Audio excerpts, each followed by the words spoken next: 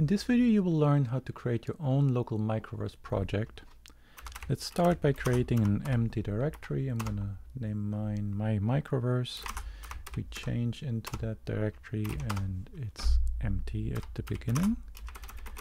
npm create croquet-microverse will install a few packages and files that you can see here.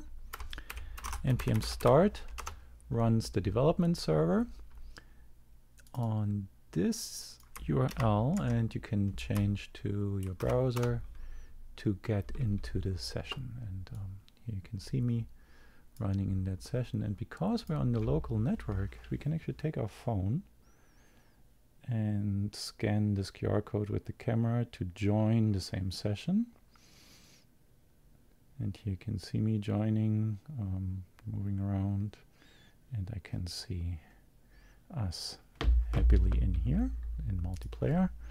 Let's see if there were any errors. Yes, ISD API key wasn't found, and you can get one from croquet.io/keys. After logging in, you just switch to the Microverse tab, you copy that to the clipboard, and you paste that into a file named apikey.js, and then you can run the server again, switch back to the session, reload, and you can see no more errors. Have fun.